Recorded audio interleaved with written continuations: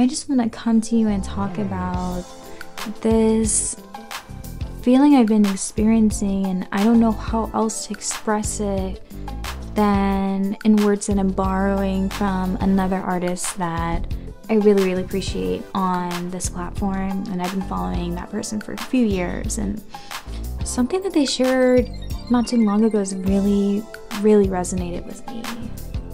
They said sometimes they can feel disempowered as an artist. And that is it to a T. So much of what's considered art in the traditional sense is tied up in the approval of gatekeepers. You have MFA graduates, solo and group exhibitions at galleries, representation and management, art on billboards, and so on and so on. These accomplishments are wonderful and obviously deserve to be celebrated, but there's a glaring problem. All of these things are dictated by the approval of others.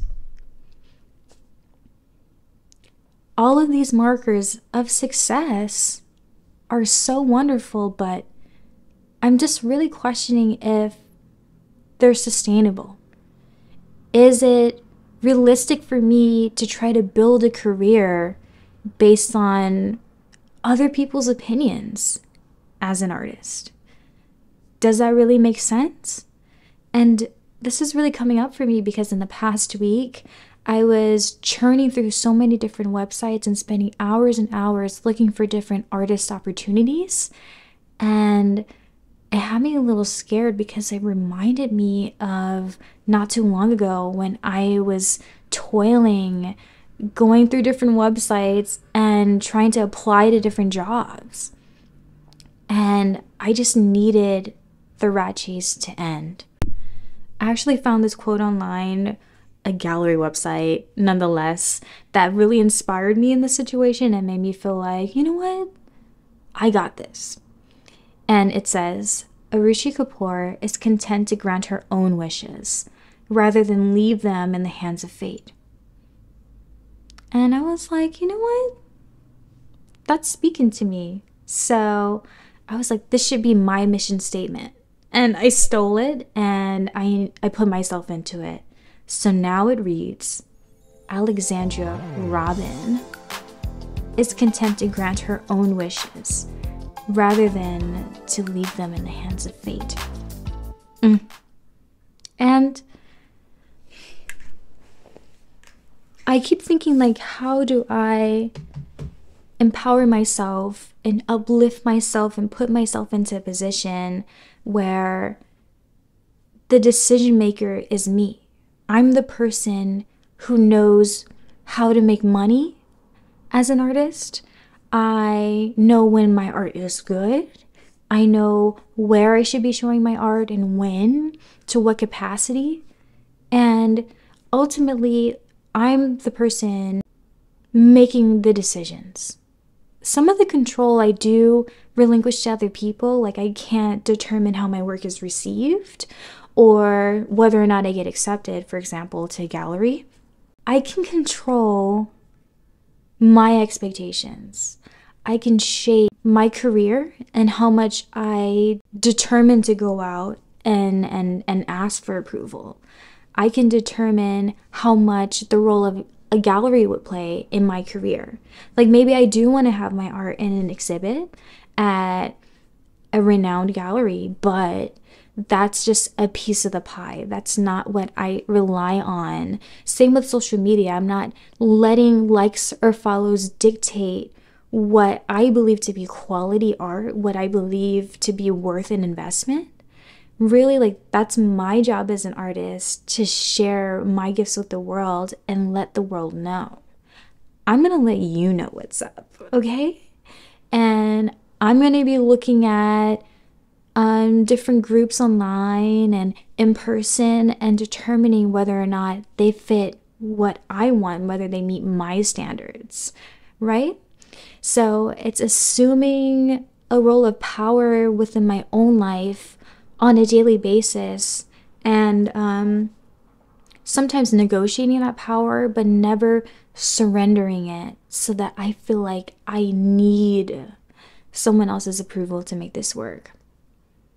And that's just where my head is at right now, is like just getting out of a rut, or even letting myself slip and start to feel like I'm losing control.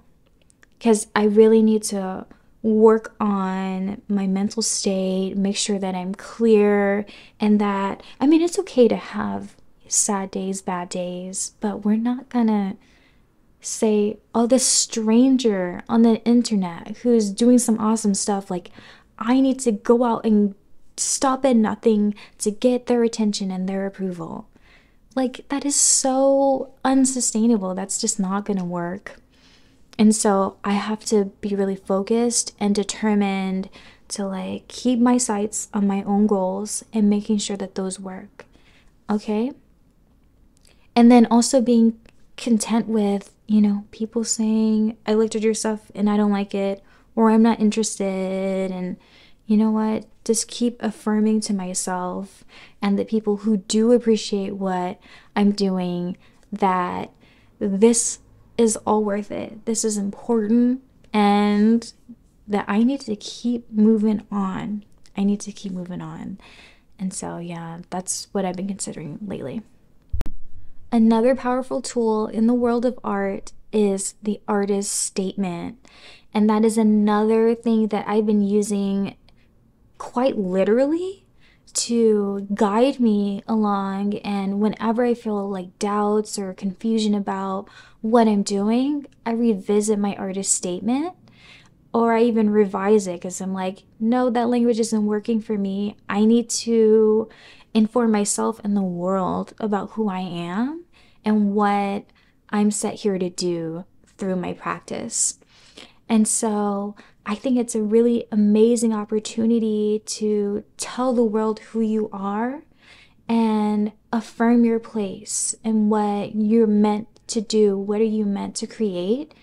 And as a North Star, just to keep you personally focused on what it is that you're set out to achieve, and to never lose sight of your goals and the value that you bring to the world. And I feel like I've been to so many websites, this is between you and me, where I'm reading someone's artist statement and I'm just like, I don't know if is it the vocabulary? Like, I don't really know if they believe what they're saying.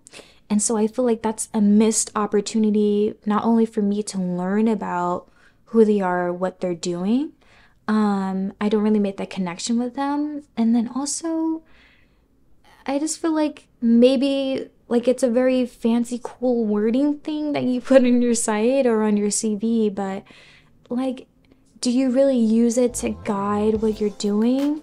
It just makes me feel like there's not enough clarity there on their end. And so that's something that I want to make sure that I'm really adamant about, that the language I use is very like clear and simple and like genuine. Like, I want to read that and really set myself straight, let myself know what is up here. What am I set out here to do? So I'm always just like focused, because there's just so much confusion, honestly, like when you're trying to set out a plan for yourself and you don't really know what you're doing. It is so good to have just a mission statement, an artist statement that in a very general sense lines out where you're headed, so you don't have to keep questioning yourself or guessing, what am I doing, what's going on? And it's already there and you just stick to it.